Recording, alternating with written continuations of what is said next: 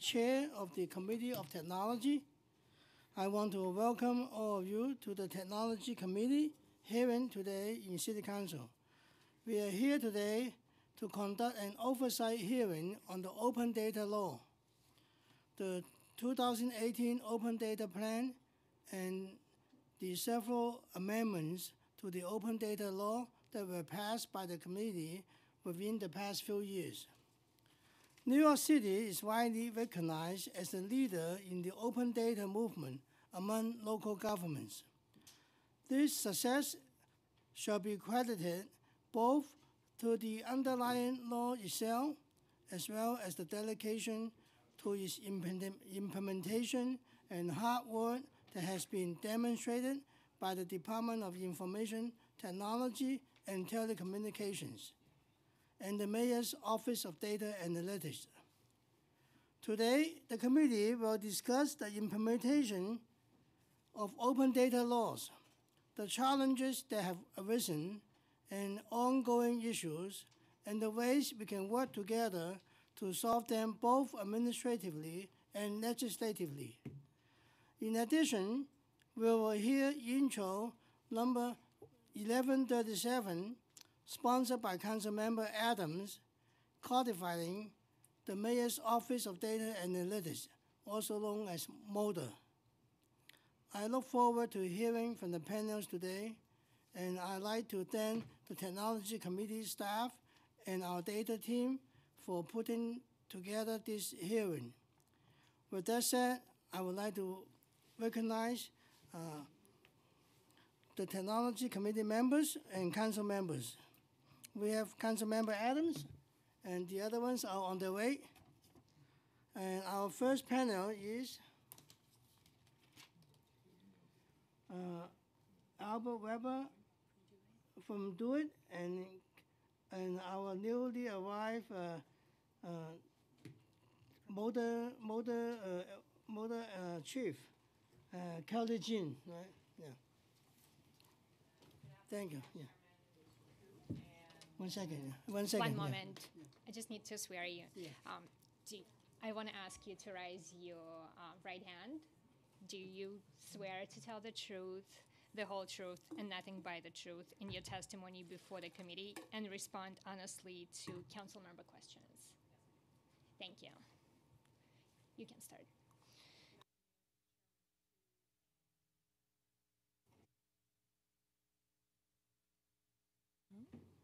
Good afternoon, Chairman Koo and members of the Committee on Technology. My name is Kelly Jin, and I serve as the Chief Analytics Officer here in the City of New York, as well as the Director of the Mayor's Office of Data Analytics.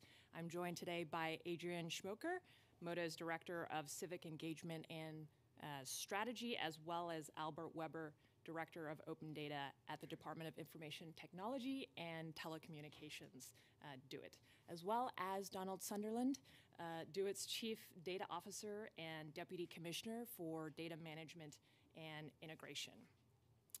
We are here to discuss MODA and DO-IT's work to facilitate citywide compliance with the city's open data law and achieve our vision for open data for all.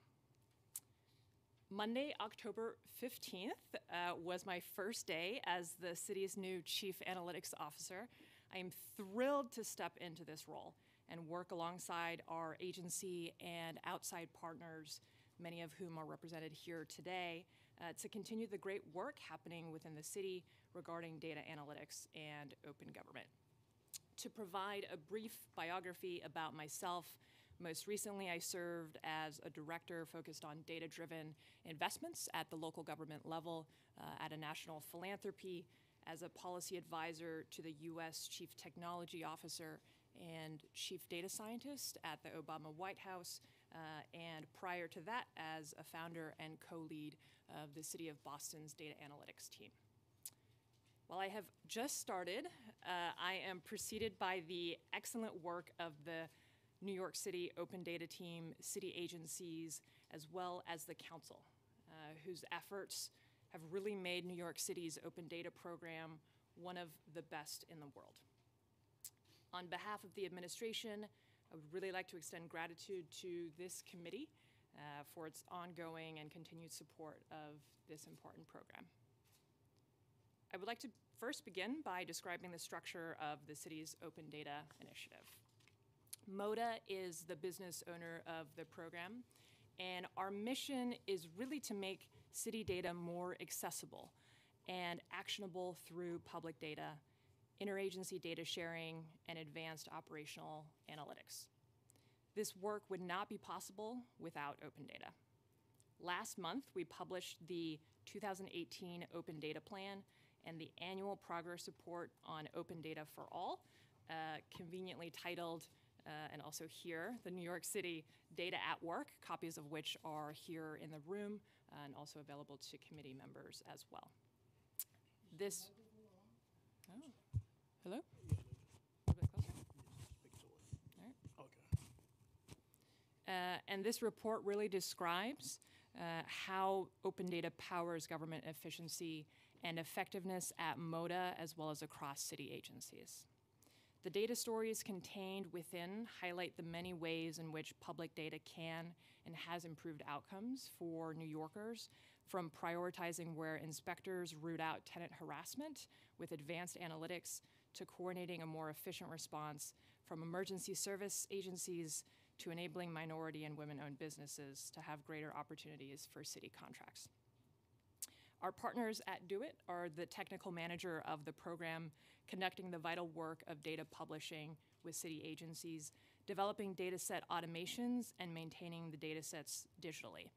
Each week, the Open Data Portal is visited by over 30,000 users, including students, researchers, entrepreneurs, nonprofit employees, who really use the data to conduct meaningful analysis and inform unique projects. These projects include the Open Sewer Atlas, a digital resource that pulls from data provided by the Department of Environmental Protection, by Do It, and 311 as well, to inform the work of water advocacy groups across the city. The development of community resources such as the Open Sewer Atlas would not be possible were it not for the hard work of the Do It Open Data team. The team ensures that the continued quality of the open data inventory, an important information service for New Yorkers and those who serve New Yorkers. Finally, the program would not be possible without the contributions of open data coordinators, also known as ODCs. They are who MODA and Do It's agency level liaisons.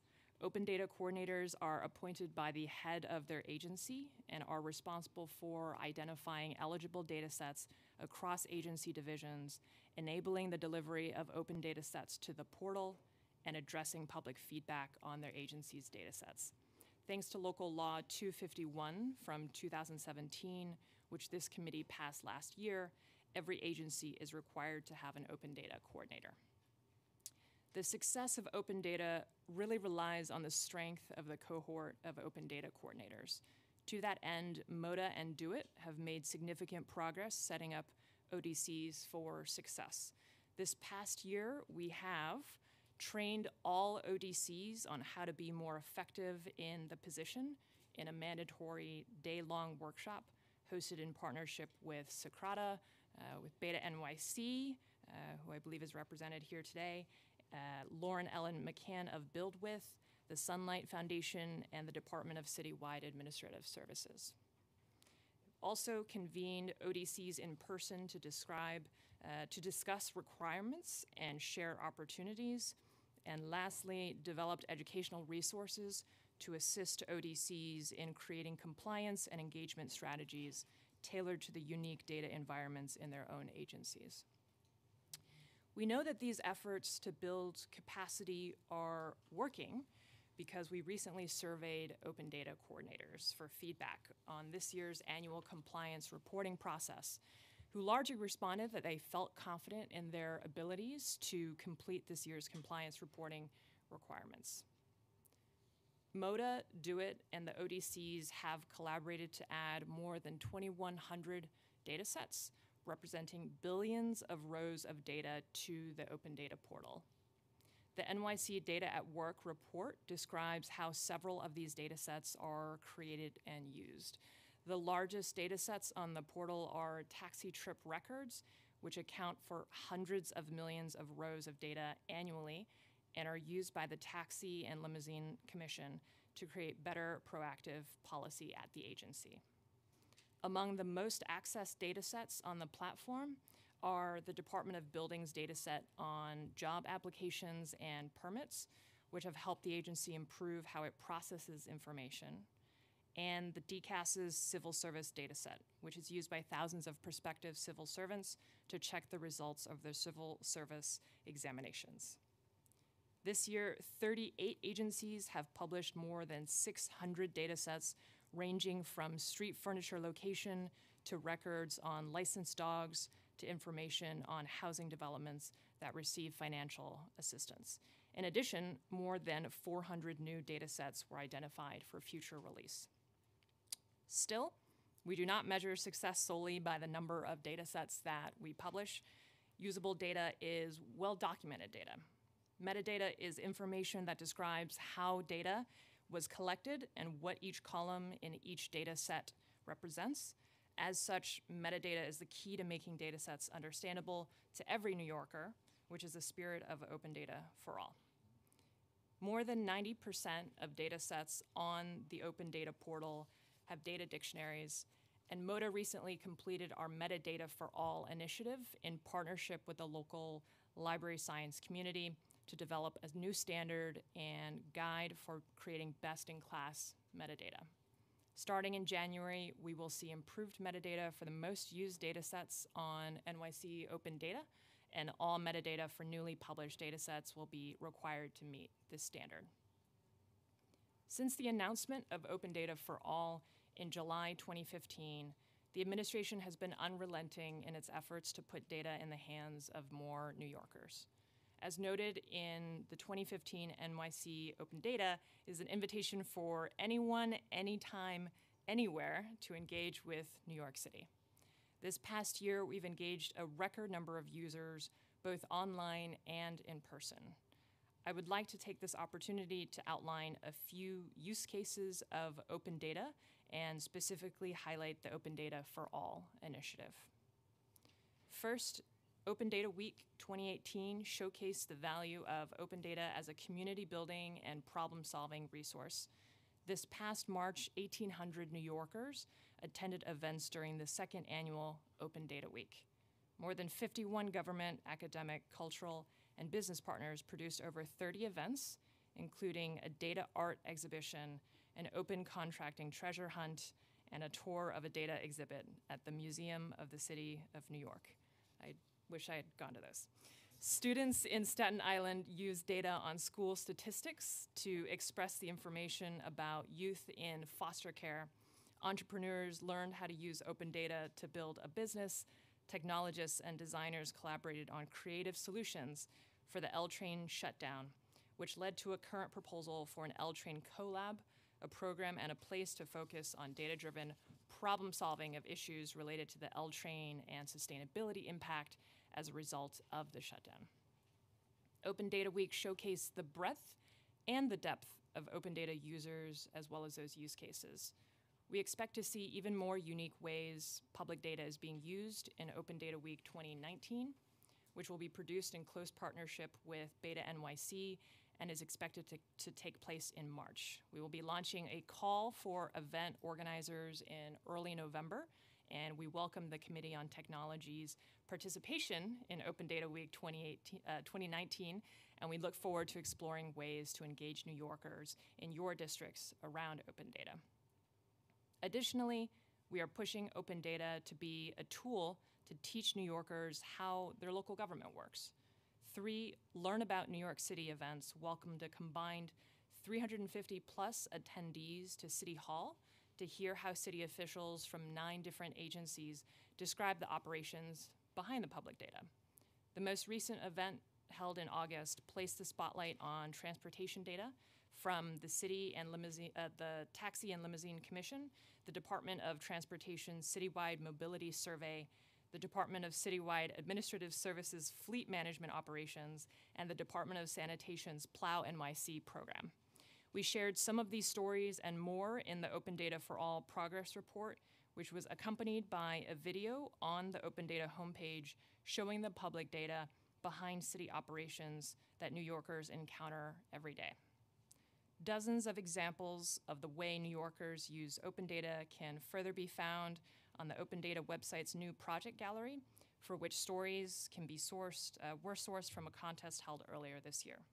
Winners were featured in our second marketing campaign using Link NYC kiosks. Finally, agencies are the key to scaling Open Data for All into a citywide data awareness effort. For the first time this year, we required agencies to go beyond publishing data and commit to engaging their communities with their data sets. Commitments include advertising an agency's open data sets on its website and social media channels, producing curricula for using its data, speaking about open data at public events or in schools, and writing blog posts.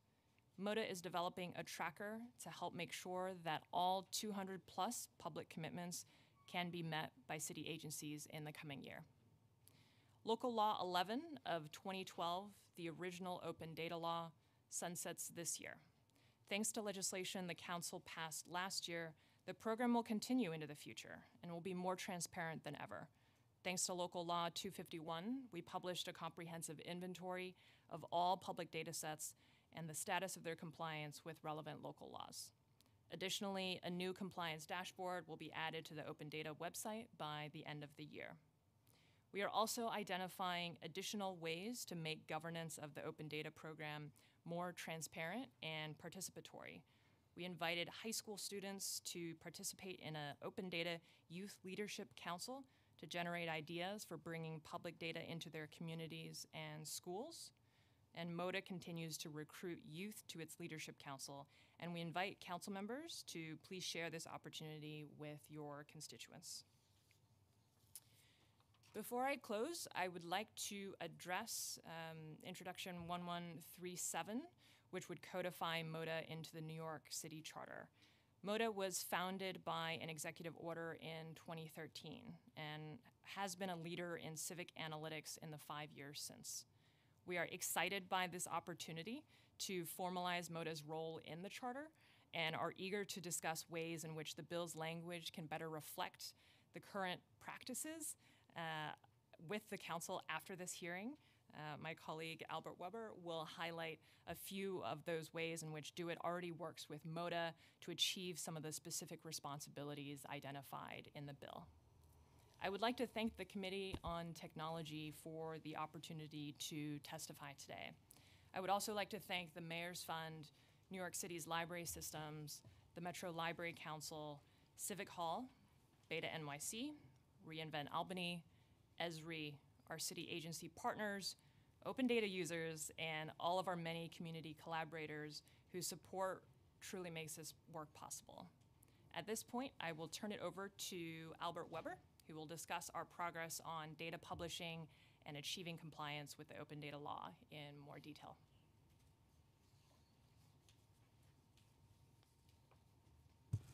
Before we do that, I want to announce we have Councilmember Yeager and Councilman Holden arrive. Yeah, thank you.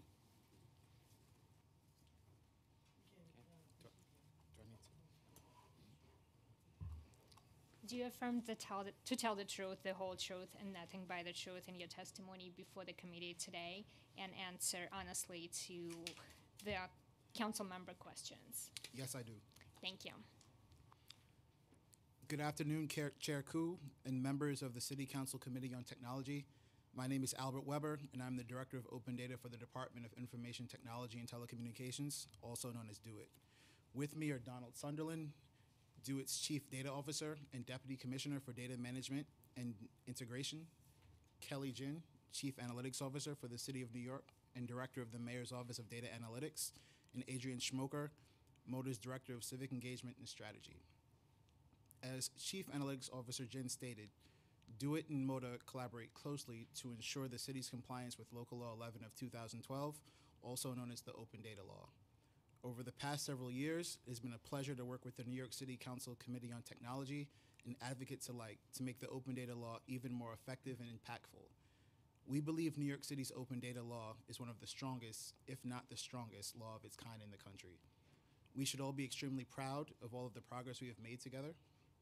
Chair Koo, we look forward to continuing this work under your leadership and to hosting you for an open data training in your district next week.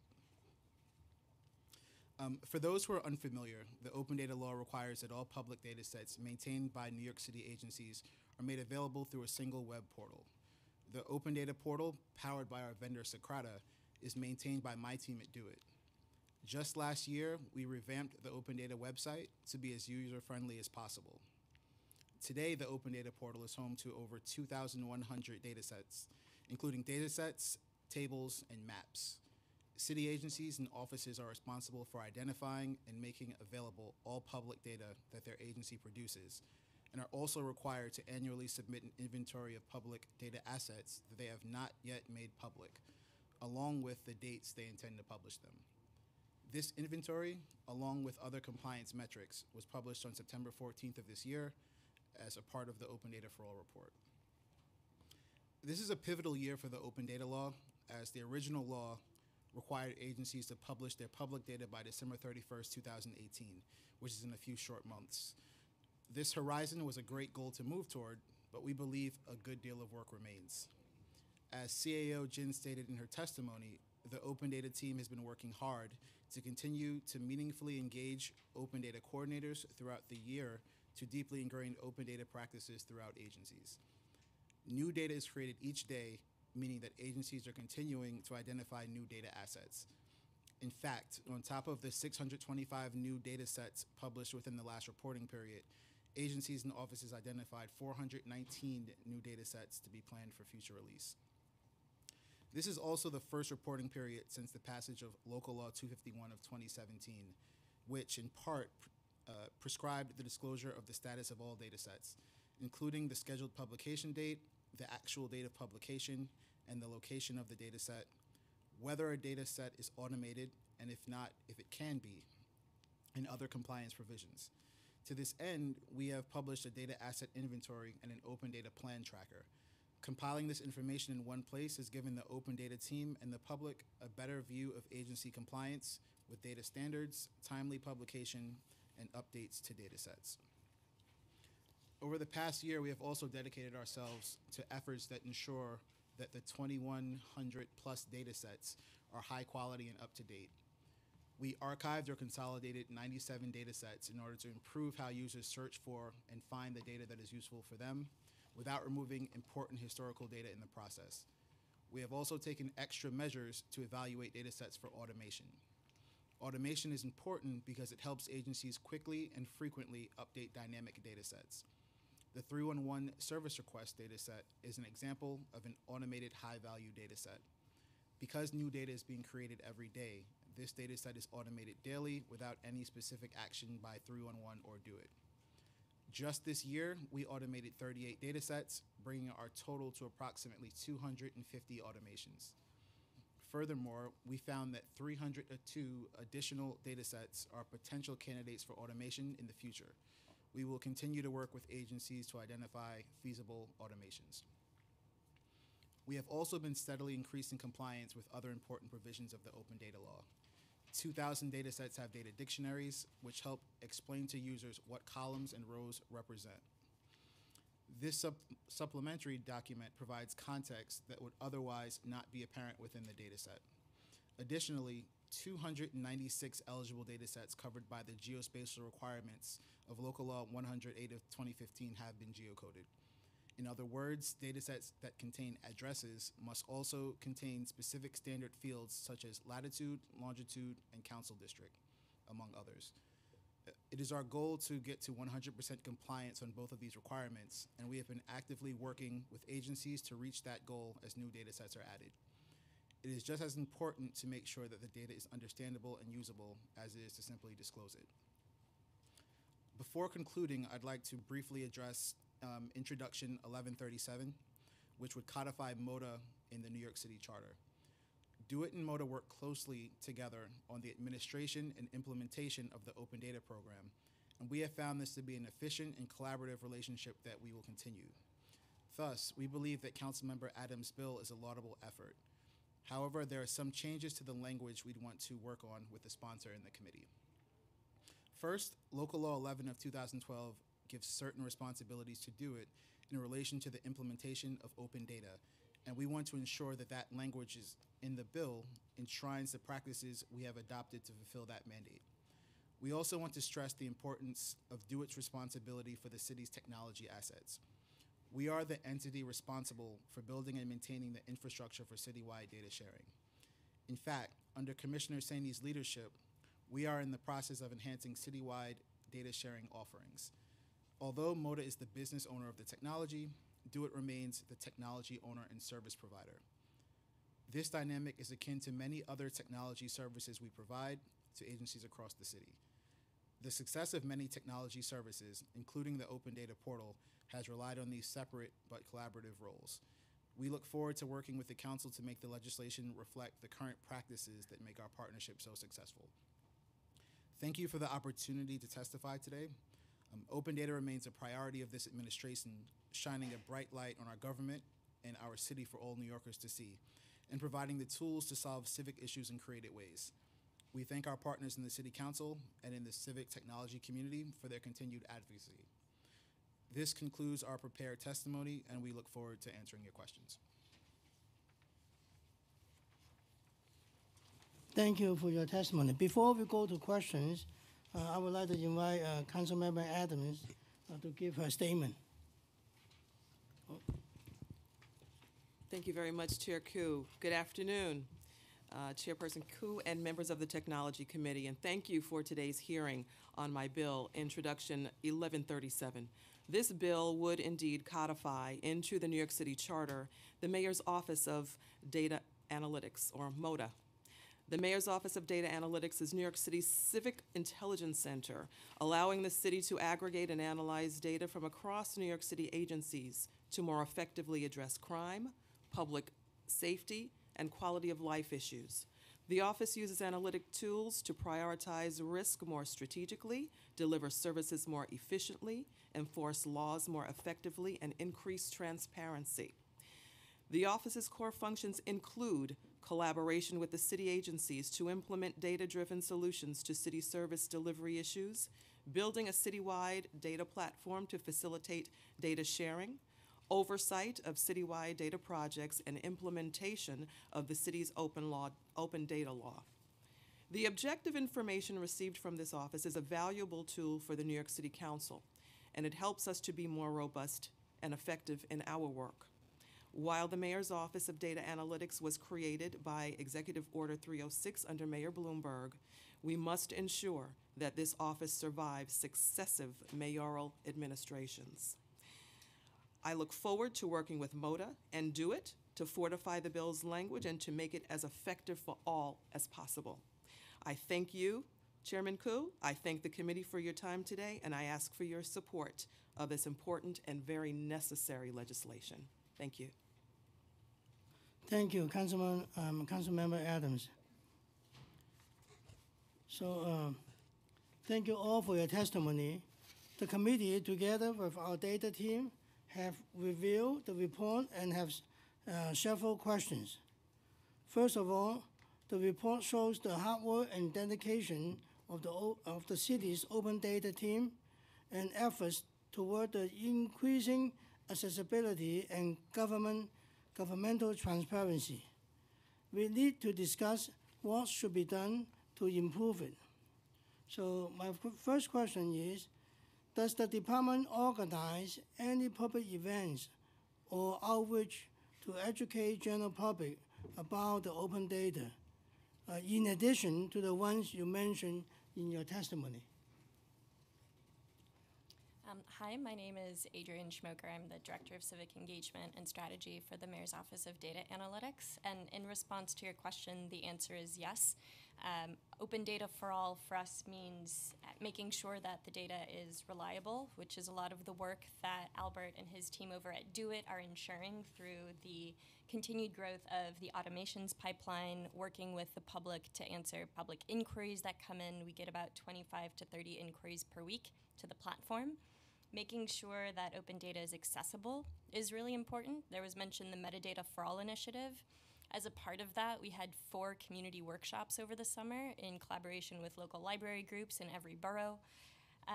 We also have the new video that was mentioned in the testimony. Various tutorials and additional content has been added to the website, making sure that the Open Data website is user-friendly, ADA compliant, are all things that have been a priority for us. We did user testing of the website again this summer to make sure that we're continuing to make sure that it's friendly for our users. And then lastly, making sure that the platform and the data are discoverable is key. If nobody knows that open data exists, people aren't going to use it.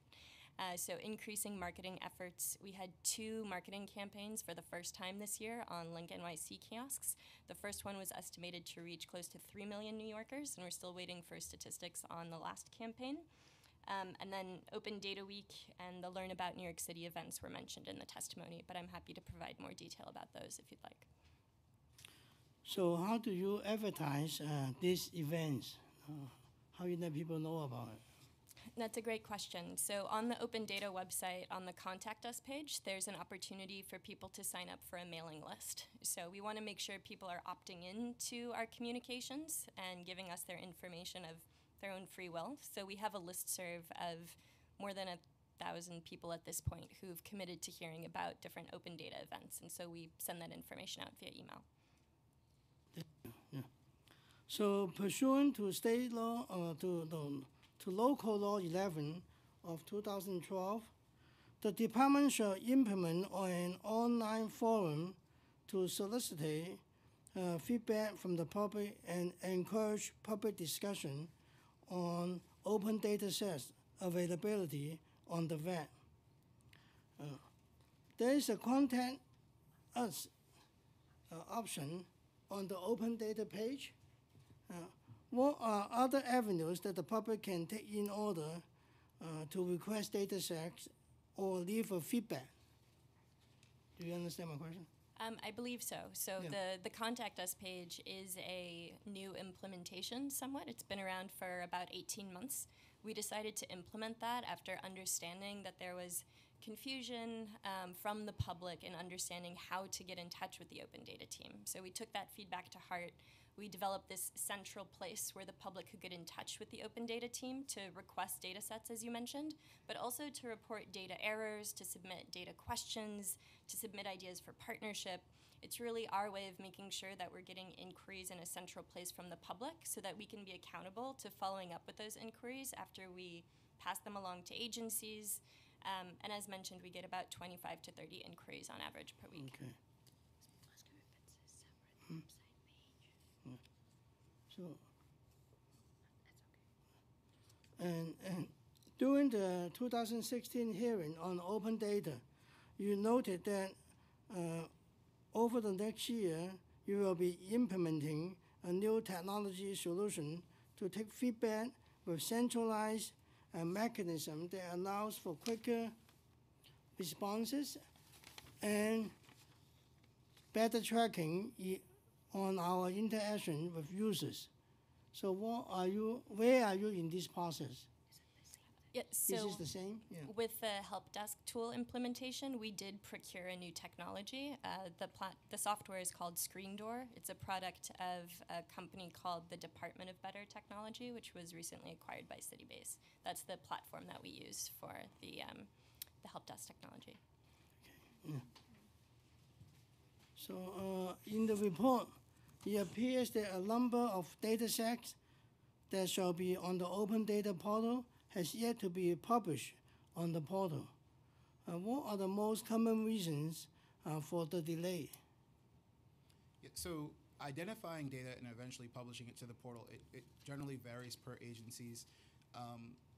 A lot of times what we'll find is that as data sets were identified in the plan over the course of a number of years, sometimes you can find that there are changes in open data coordinators, changes in the priorities of the agencies, cleaning the data, structuring it to make sure it's in a user-friendly format. So, we're looking for it to be open data for all. So we want to make sure that when we release this data, it's clean, that it's understandable. So those are some of the reasons why data could be delayed. So if agencies are not compiling, what has been done to ensure compliance? If they're not compliant, what can you do? So we work with more than 60 open data coordinators from agencies and then more than 40 open data coordinators from various initiatives, smaller commissions across the city. We've really made it a priority over the last 2 years to give this cohort of individuals across the city resources that they need to be successful in their roles. Now, if something is a little delayed or not on time, we'll get in touch with the open data coordinator, look to understand what's going on, and if necessary, we'll escalate communications to agency leadership. Okay. So what can be done to ensure compliance? You noted in the... Oh, you already said that, okay.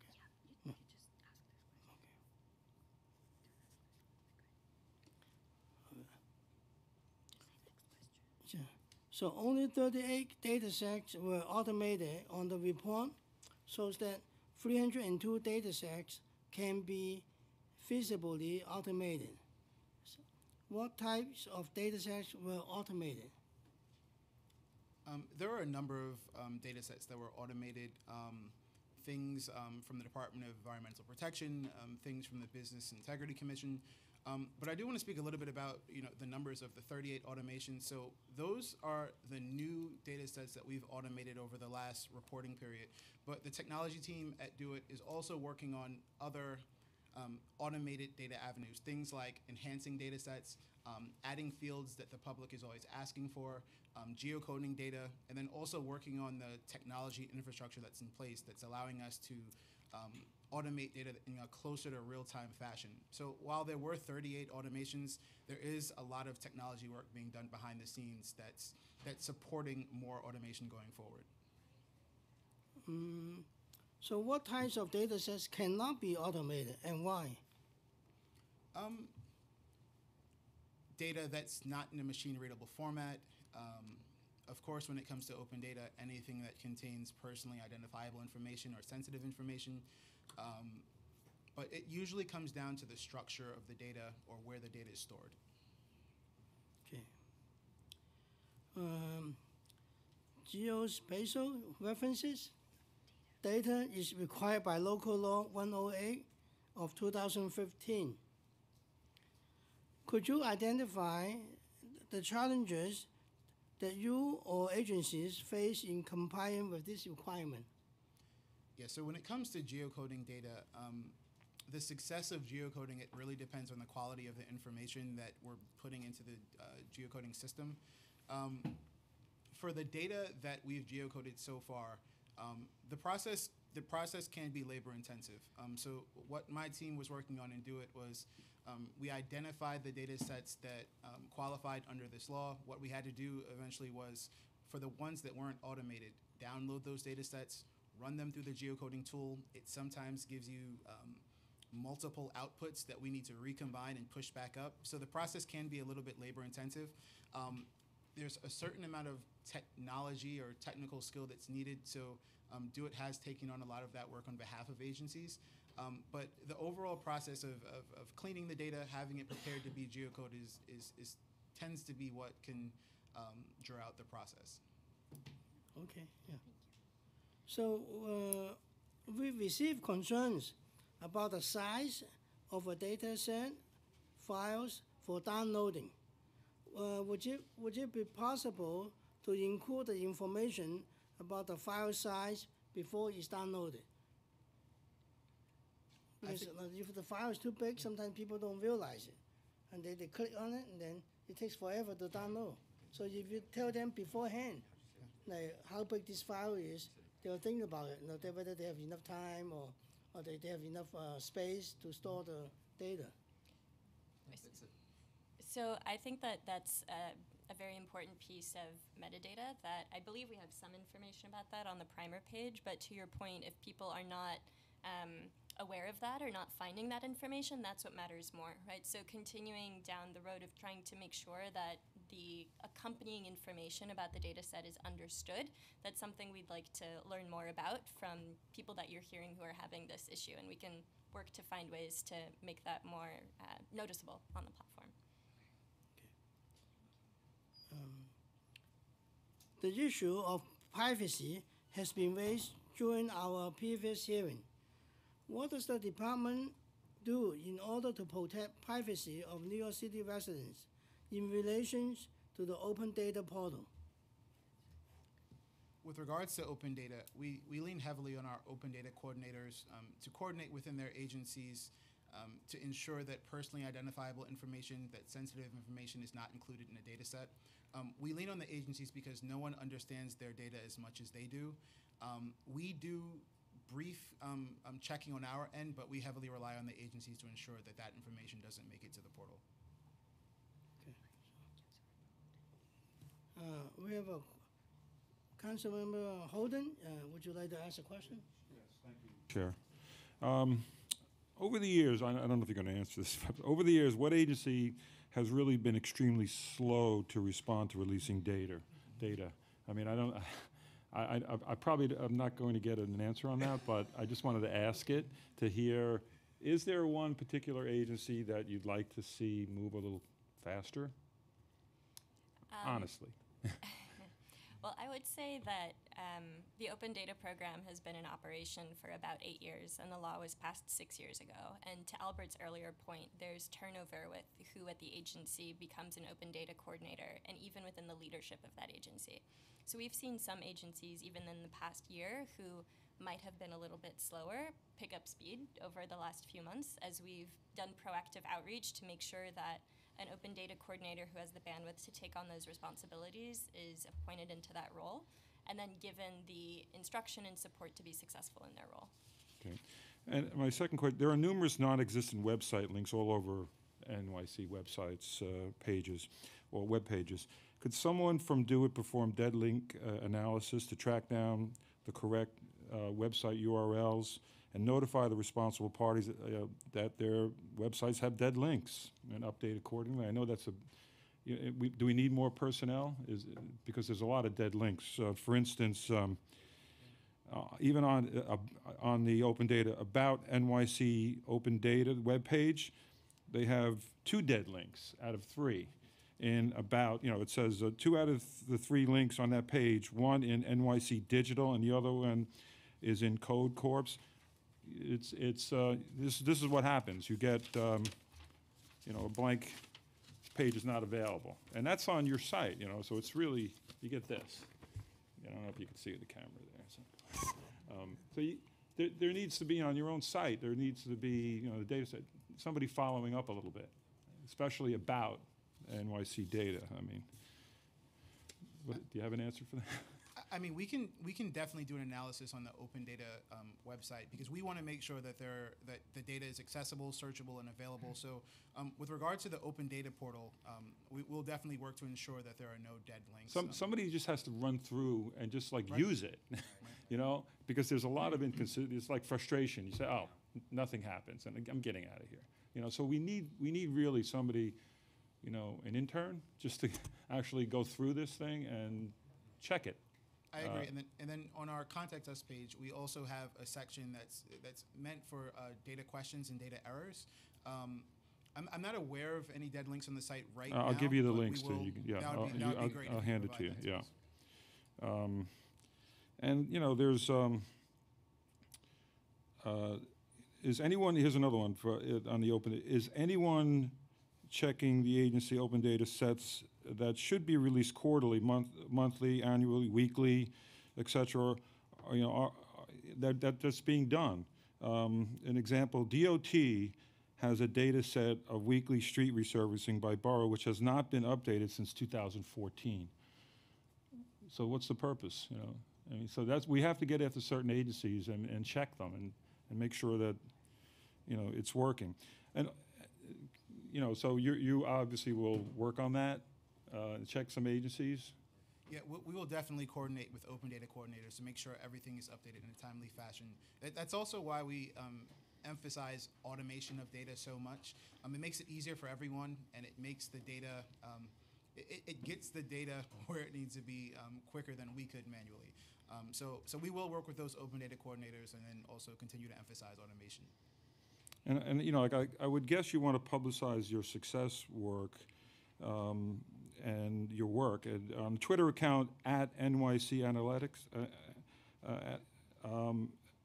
there says it's been stale for 3 years, and on your website, the last news and media posting was in 2015. So the analytics is, has nothing been done new and exciting since 2015? Nothing to publicize? I can say there have been plenty of very exciting things that have happened since 2015. This is definitely on the top of my list. But it's not being done. One of the top of my list items to look into. It's a long time for nothing happening. And just my last question, I guess, can the existing data be cleansed for, like something as simple as coming up with a master file for 311 operators to use so that they are consistent about what they type in? For instance, say, they type in an address, let's say 8,000 Cooper Avenue one day, and then 80-00 Cooper Ave, and then another day, the third one types in Avenue instead of AVE. So can we create a consistent master file so that they'll save time? And I think it would be more accurate. Is that possible? Well, I believe what you're speaking to is the idea of data standards, and Right. we have that for open data when it comes to geospatial standards, but Right. every agency has their own services and processes and that they deliver to New Yorkers, and creating those standards at the agency level for data collection upstream goes beyond the scope of the open data program, but completely agree that data standards is something that really helps on the usability front for the end user. All right, thank you. This is for now. Thank you, Councilmember Holden. We are joined by Councilmember Lander. And Councilmember, do you have questions?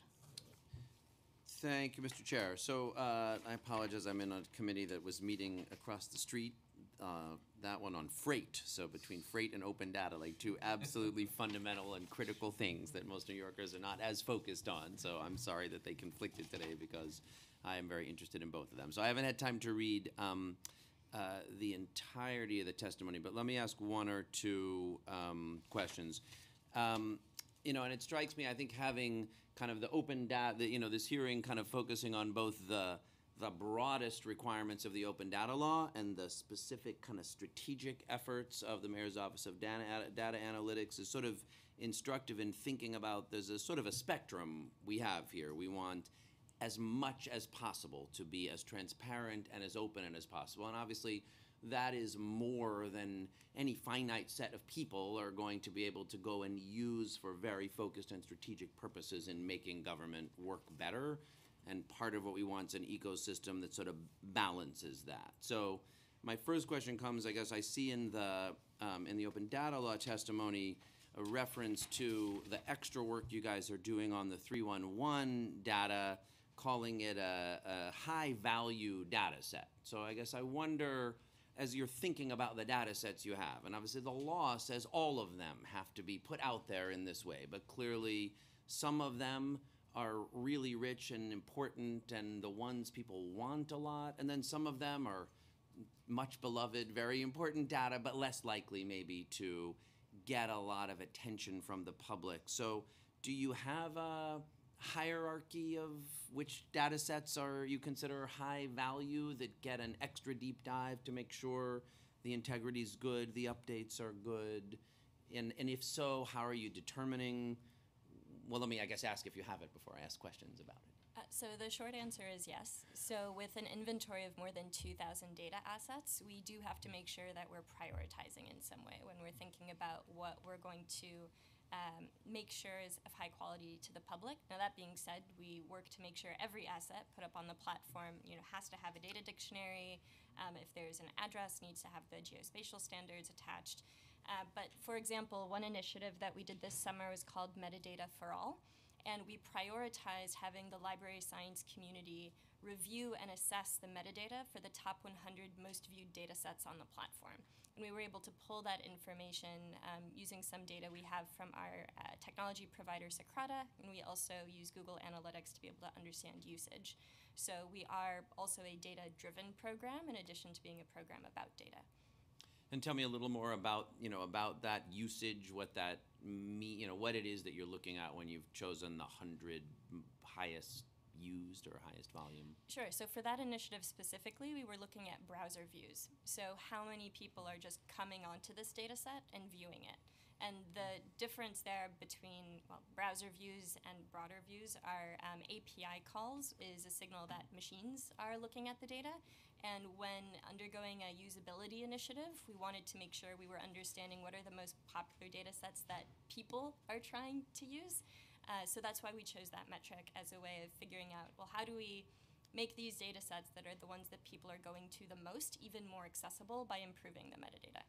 And have you done some surveys of your users to try to understand what the data using community is finding works, finds not works, might have suggestions for improvements? So engagement with our users is really important to us, and we've gone about getting that feedback in a number of different ways. We did an audit of our help desk tool just this past summer to be able to understand where we could improve.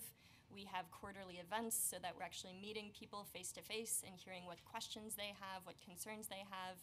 The help desk itself receives about 25 to 30 inquiries per week. So we have people flagging data errors, data questions for us, and we're getting back to them in a timely manner. And we also about annually have been conducting research about who our users are more broadly. So about 2 years ago, we conducted research with a local firm here in New York called Reboot that helped us develop user personas to understand that nonprofits use our data, students use our data, because by design, the Open Data program is built such that we don't necessarily know who all of the people are who are coming and downloading data sets.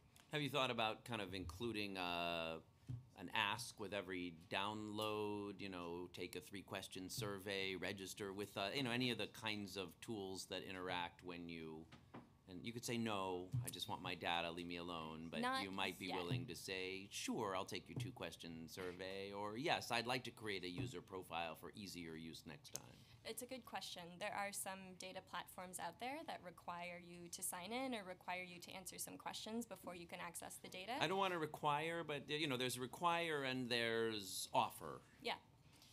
As of now, we've decided not to create that barrier of entry before getting to the data. But it's something we can. And I consider agree for with the that. future. I wouldn't want it to be a barrier to the data, but that's that form when you're on hold of the thing and they say, after you get your customer service, would you take a 2-question survey? I imagine there would be a way that you could structure this that would not be a barrier to the data, and you could easily just click no, or I don't know.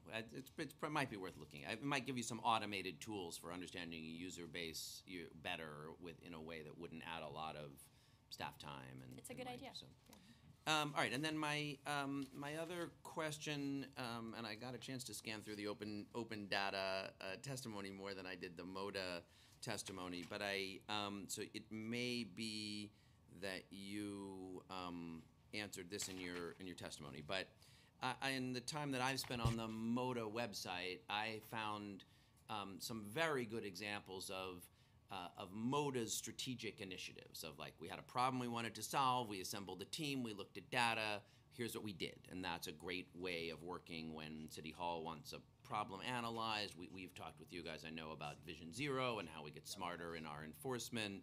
That's great.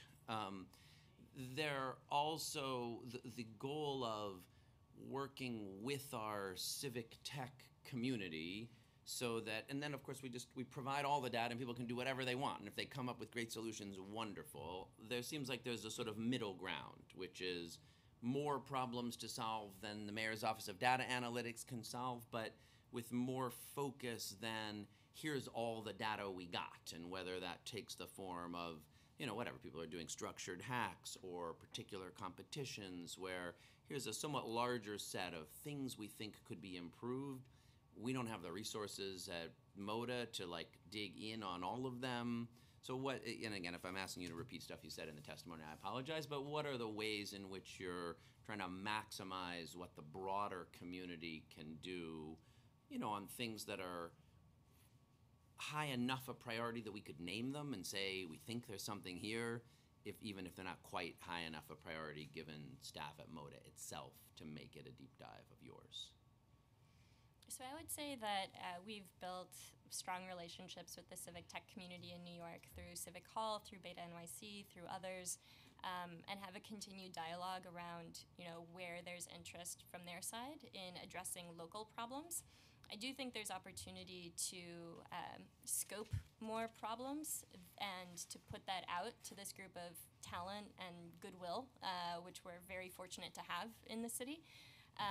I would say that scoping robust projects that can then lead to a robust implementation pathway is not a small task to take on, but there is opportunity there. And I guess this is exactly why I'm asking.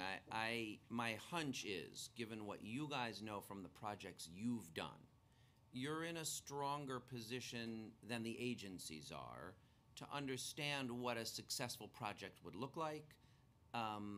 But that if you had some initiative, some space where you kind of helped folks do that, you worked with agency CIOs, you helped them understand how to frame a question and what a real project would look like, that you'd be in a lot stronger position to kind of put that out into the world. Like, sometimes the agency might decide, that's so worth it, we're going to invest some money in it next year.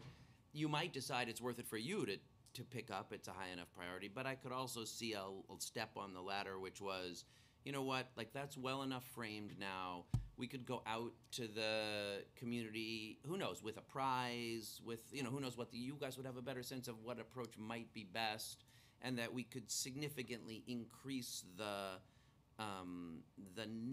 not infinitely, but I mean, how many projects can you guys do in a year with the staff you have? I don't mean that critically, you can't do that many, can you? No. I mean, I think there are there are a lot of challenges to solve in New York City, and there are 300,000 people who work for the city of New York, 8.5 million New Yorkers. If we can tap into their creativity to help solve problems, the city's going to be the better for it. I think that steps we have taken towards getting agencies to feel comfortable about how to problem solve with the public, especially using open data as that vehicle and that tool, is that this past compliance cycle, we created a requirement where city agencies had to identify 3 civic engagement commitments that they were going to follow through on in the next year. And so it's a baby step. It's not, here's a problem, could you solve it? But already having an agency be proactive when they publish a data set, tweet about it, blog about it. Don't just put it on the portal and hope someone's going to discover it, is a first step we're taking towards getting agencies to understand that beyond open data compliance, you're putting information out there, and this is information that the public could use to help you problem solve. So we're moving in that direction, and there definitely is opportunity there. Thank you very much. Thank you, Mr. Thank Chair. you. So we are joined by Councilmember Eric. Yeah. We have any more questions? Seeing no further questions, I want to thank all the panelists coming here to testify. Thank you. Thank you. So you may step down, and we have the second panel from the public. Yeah.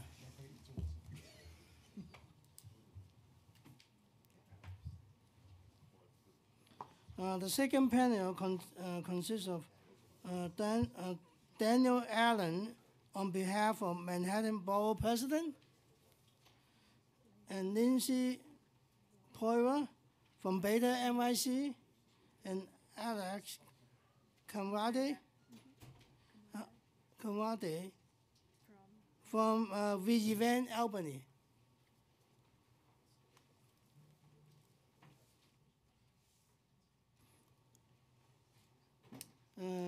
Daniel, you can identify yourself and start now. Turn on your mic. Hi, I'm Daniel Allam. I'm the Technology Policy Analyst for the Manhattan Borough President's Office. Thank you for having me. I'm going to present Gail's testimony on her behalf. My name is Gail Brewer, and I'm the Manhattan Borough President. I want to thank Chairman Koo and the members of the Committee on Technology for holding this hearing. As you may know, I was the primary sponsor of Local Law 11 of 2012, the Open Data Law, as a member of the City Council. Implementing the Open Data Law continues to be a major undertaking, and I would like to thank the Department of Information Technology and Telecommunications, Commissioner Saini, for his efforts. The excellent work of DoIT, the Mayor's Office of Data Analytics, and the Mayor's Office of Technology Innovation makes me confident that New York City will continue to lead the nation in municipal data initiatives. Open data has become very important for the city and our constituents. I fully support Intro 1137, which will codify MODA into the city charter. It is a necessary step as we look to improve the institutional framework behind the open data portal.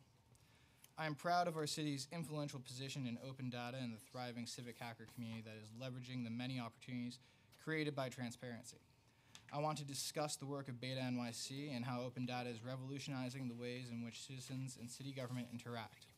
Over the past few years, I have partnered with Noel Hidalgo and Beta NYC to run the Civic Innovation Lab, a program dedicated to improving community boards' use of data and technology while training the next generation of civic leaders in the CUNY Service Fellows Initiative.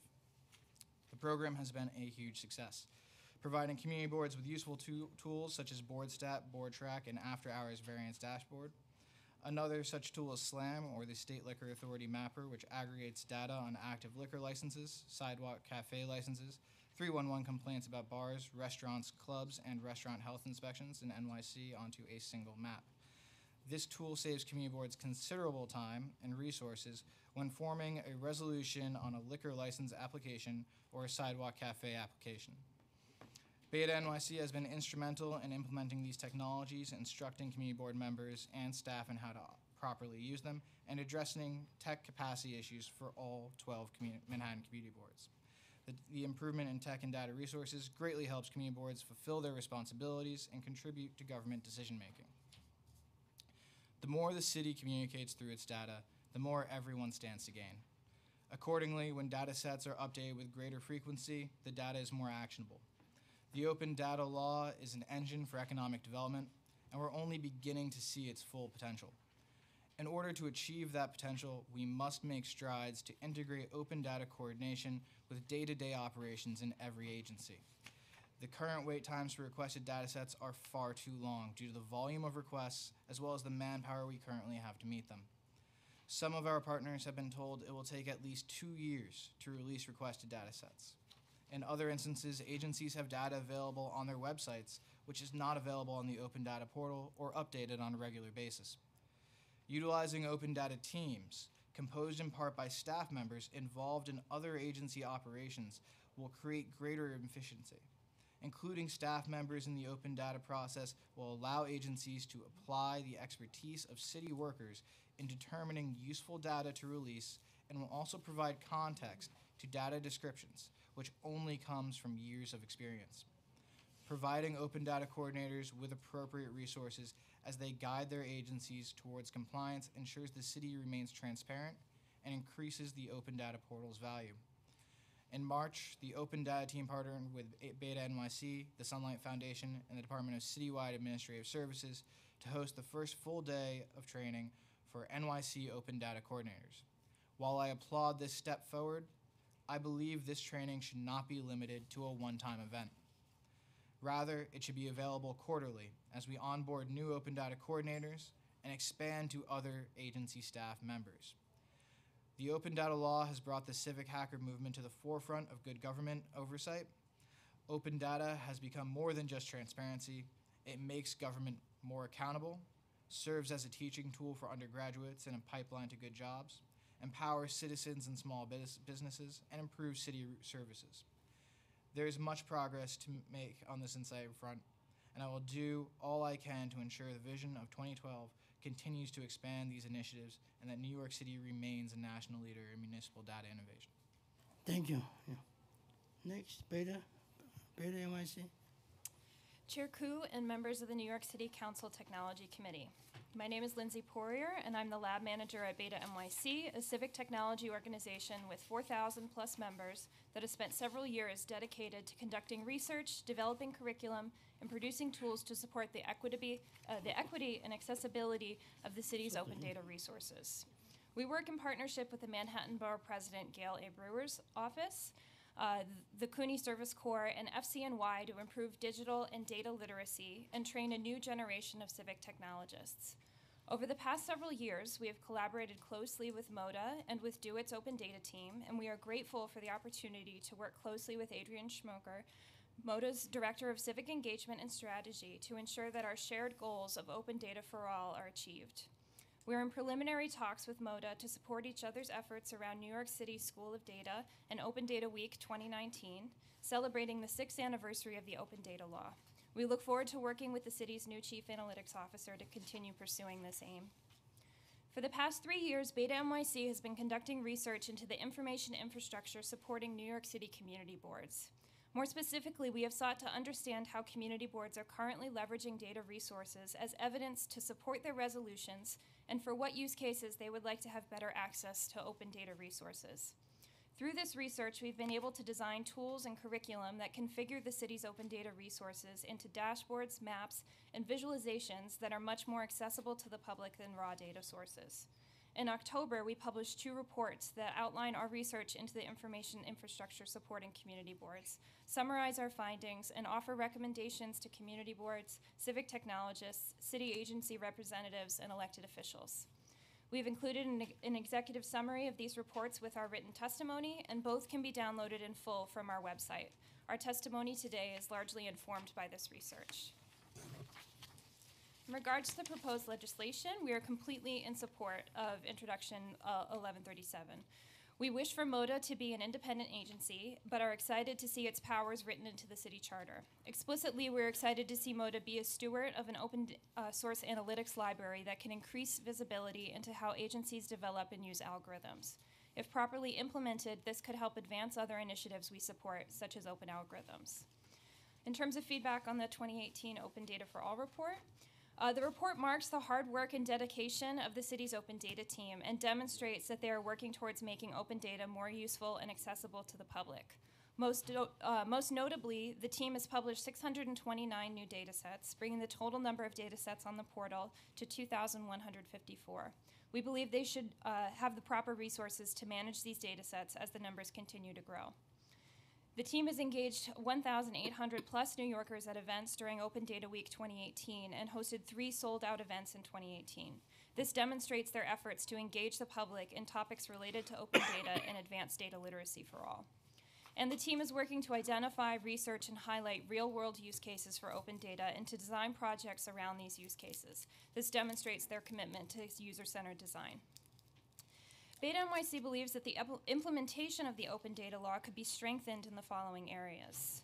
Number 1, while 80% of data sets eligible for the geospatial standard have been geocoded, some critical data sets are not in compliance with Local Law 108 of 2015. Beta NYC understands that the city's open data team is working under incredible constraints. The team is currently managing over 2,000 data sets, each requiring regular quality assurance and documentation, and most requiring georeferencing, all while both MODA and DoIT have been operating without key leadership figures for several months to years. For many on this team, managing the city's data assets is just one component of their job description. Budgetary resources should be allocated to ensure that the open data team can prioritize performing quality assurance and getting the existing data assets in compliance with more recent addendums to the open data law. While 89% of data sets have data dictionaries, many are only sparsely documented, making it not only difficult for the public to interpret what different categories mean, but also opening up the possibility that the public will interpret the data incorrectly and draw inappropriate conclusions. Beta NYC is in support of the Open Data Team's Metadata for All initiative, which has advocated for incorporating thick narrative description of the contents of each data set published on the Open Data portal to its documentation. We believe this effort will require considerable time and resources, including meeting with the data producers for each data set at each agency to document key terms and concepts and translating this subject matter expertise into terms the public can understand. The initiative should be funded adequately. Number 3, community boards have described wanting access to certain information that is currently not on the Open Data portal, either because no agency is collecting the data, for example, vacant storefronts, it is not in an accessible format, for example, rent-stabilized units, or it is not yet available on the portal. Beta NYC has submitted requests to the Open Data team for a few of these data sets. In one case, we learned that the data would not be published for a year and a half, and in another case, we learned that the data set had not yet been scheduled for release. We hope to start productive conversations on how we can ensure that data that currently exists and the community has deemed a priority can be published in a timely manner. Number 4, While agencies have committed to 230 plus forms of civic engagement around open data, we hope to see resources allocated to allow for more meaningful forms of engagement. Currently, 5 of 70 agencies have committed to hosting focus groups with users of the data. 4 of 70 agencies have committed to producing tools and sharing them to the projects library, and 1 of 70 agencies has committed to producing curriculum on their data resources. User engagement is essential to ensure that the data is structured to meet diverse needs and that jargon is properly explained in data documentation. However, we also recognize that the open data coordinators are strapped for time and resources. To make broader civic engagement possible, we believe that every agency should have an open data team with diverse technical subject matter expertise and representing diverse offices within the agency that can collaborate to support data quality assurance, documentation, public engagement, and tool building. Funding should be allocated to support this. There should be more number 5, there should be more opportunities for collaboration between open data coordinators at different agencies. Often the most important data insights do not emerge from analyzing and visualizing one data set produced by one agency, but instead by integrating data from multiple data sets. However, because the city's data resources are often produced in silos, it can be extremely difficult to configure multiple data sets into a single view. Each city agency has their own unique way of identifying businesses, restaurants, buildings, and lots, and when their data sets characterize these features, they typically only use their own standards of identification to reference them.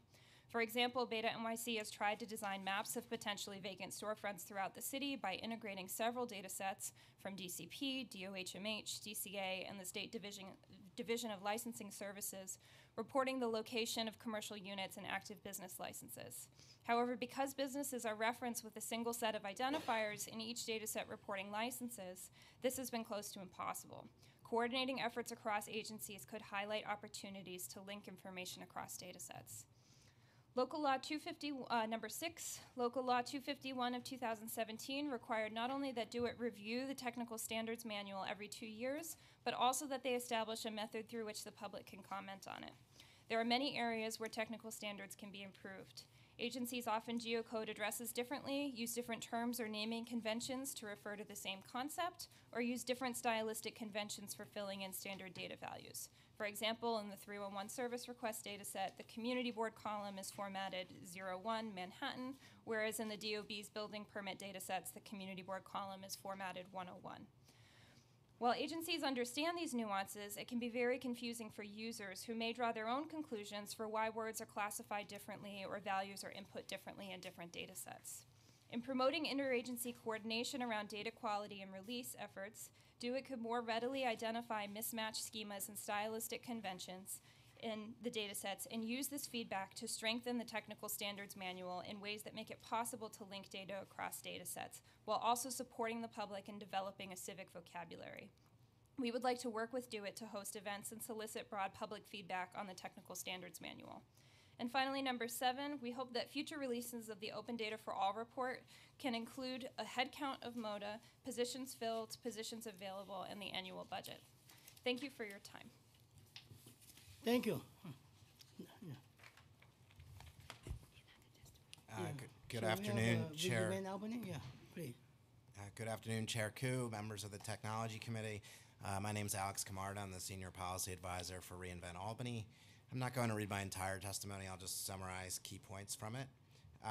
First, we want to applaud the appointment of Kelly Jin as the new Director of MODA. This was a hire that was long in the making, and so we're pleased that she's aboard. Second, we want to support Intro 1137, Councilmember Adams' bill. We actually testified before the 2019 Charter Revision Commission for the codification of MODA in the Charter, and we're pleased to learn that the Council can do that on its own. So we do echo the suggestion by DO-IT and the administration that the bill should more fully include their role in the process of making data available to the public. And then third, we did evaluate the Open Data 2018 annual report and have a number of things that we'd like to highlight that we think are good developments, and then also highlight some areas that we think improvements can be made. So starting with the positives, we're very impressed that the MODA team and DO-IT were able to ensure a great deal of compliance with geocoding and also with data dictionaries. There's a very high percentage of data sets that have both in the portal, and that's very encouraging to see. We're thrilled by the community that MODA has built through the many open data events that it has.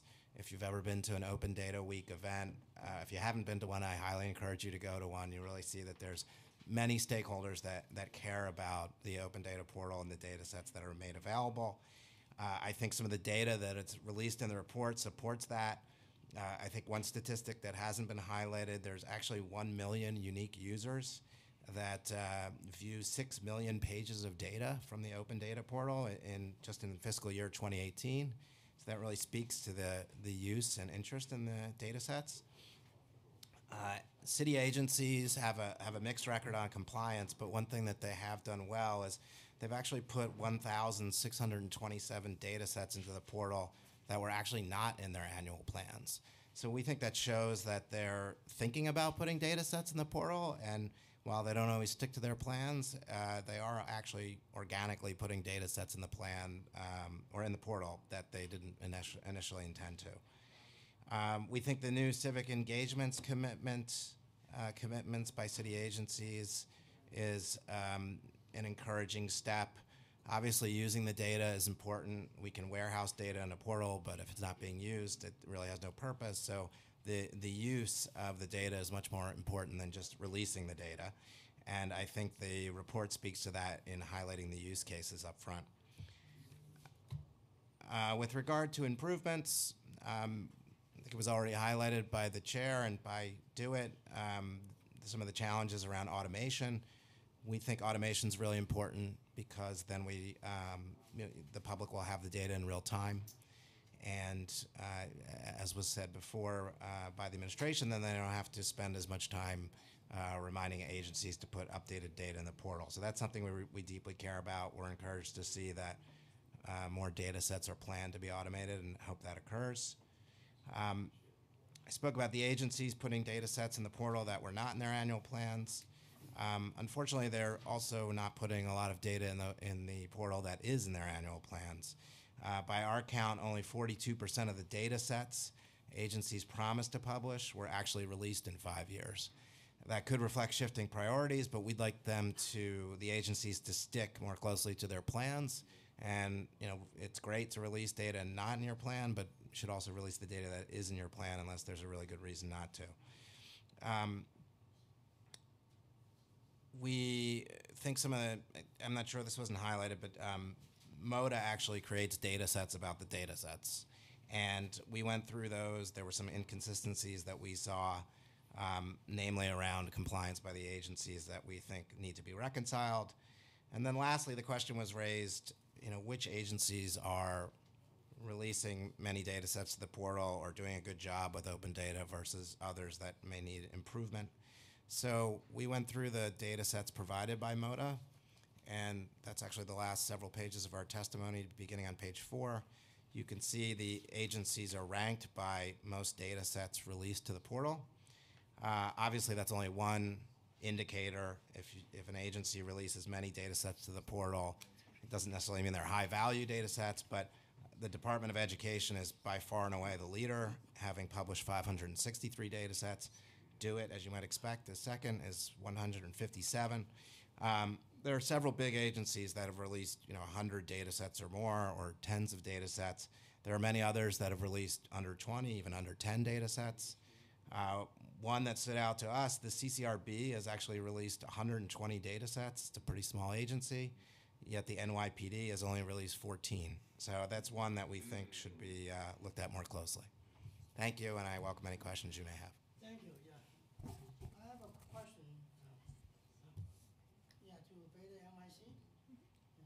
In your testimony, you noted that there are many data set community boards would like to review.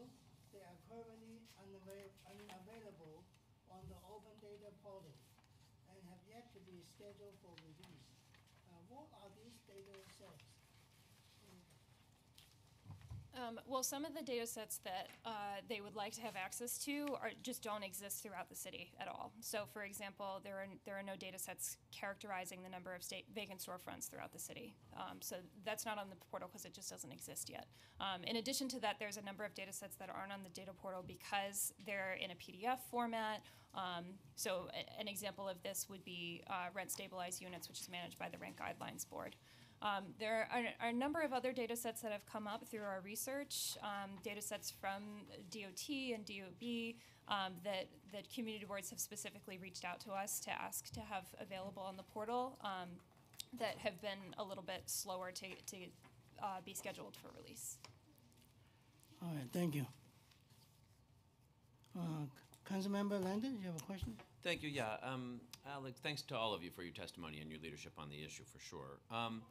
On your final point, Alex, about agency differentials, and particularly something like the NYPD, where obviously they've got a massive amount of data, so to have only released 14 data sets raises questions. But there's no I guess it's challenging because there's not a denominator, right? So one suspects that's a bad grade because it's out of a whole bunch that should be there. But I guess currently the agencies get to decide what, I guess this is my, like, you know, how do we evaluate better? Like, how do we know what we suspect that CCRB is doing a good job leaning into open data and the NYPD is doing a bad job hoarding their data? Like, how can we tell that from this report? If not, do we need changes to the law that would, you know, for when we do evaluation of minority and women-owned businesses, right, we're evaluating out of, like, total number of dollars contracted. So how do we it's an important question. You know, when the law was originally written, the agencies had to do an inventory by the end of this year. That was updated and amendments by the council that made it more of an annual process, and I think that recognized that the inventory of city agencies is always changing as to how many data sets they're going to have, so it's actually hard to get the denominator you spoke of. But also they get to do it themselves? This is something so if they that just decide, they're determining. That's not a data set that I think calls for, who's auditing that call that you know, are they the umpire as well as the producer? Right. I mean, I think our suggestion would be, and I think the council can play a pivotal role in this during the budget hearings. Obviously, there's many questions for the agencies that come forth about their operations and their financial needs. I think integrating into the council hearings, asking about data sets and what have you released and what's a high value data set and what do stakeholders want to see in terms of the information that agencies make available. I think if that's ingrained in the process, that would be a good way to at least identify which data sets agencies have and which are of most interest to the public and to the council. I think if that's done on an annual basis, we'll see more of a prioritization by the agencies. I mean, I can tell you, just having done it, if you go on the website of almost any agency, there's usually data sets you can identify that they've made available to the public, seemingly important, but yet have not put all of those in the portal necessarily. And I think it's just probably competing priorities. They're focused on their operational functions. But I think to the extent that council and others highlight that, it will happen more frequently. So I'll take your suggestion and try to incorporate that into some of my budget questions in the way that, you know, members do around diversity among senior staff and a range of other questions. But maybe I'll offer a suggestion back as well, because it seems to me that one very valuable role for the civic tech and advocacy communities might be to work with advocacy partners who care about the issues and might not know that, you know, it's I suspect that the advocacy groups that think about policing wouldn't be surprised by the statistics you gave, but probably you're not paying that much attention to it, and that there might be some opportunities for partnerships for advocacy linking you and, you know, subject matter advocates that might help drive some change here in ways that we could be partners in as well, but would be driven well from advocates on the outside. Thank you. Thank you. Yeah. Seeing no more questions, you can step down. And thank you for your participation. Thanks. Any more public participations? Seeing none, this meeting is adjourned.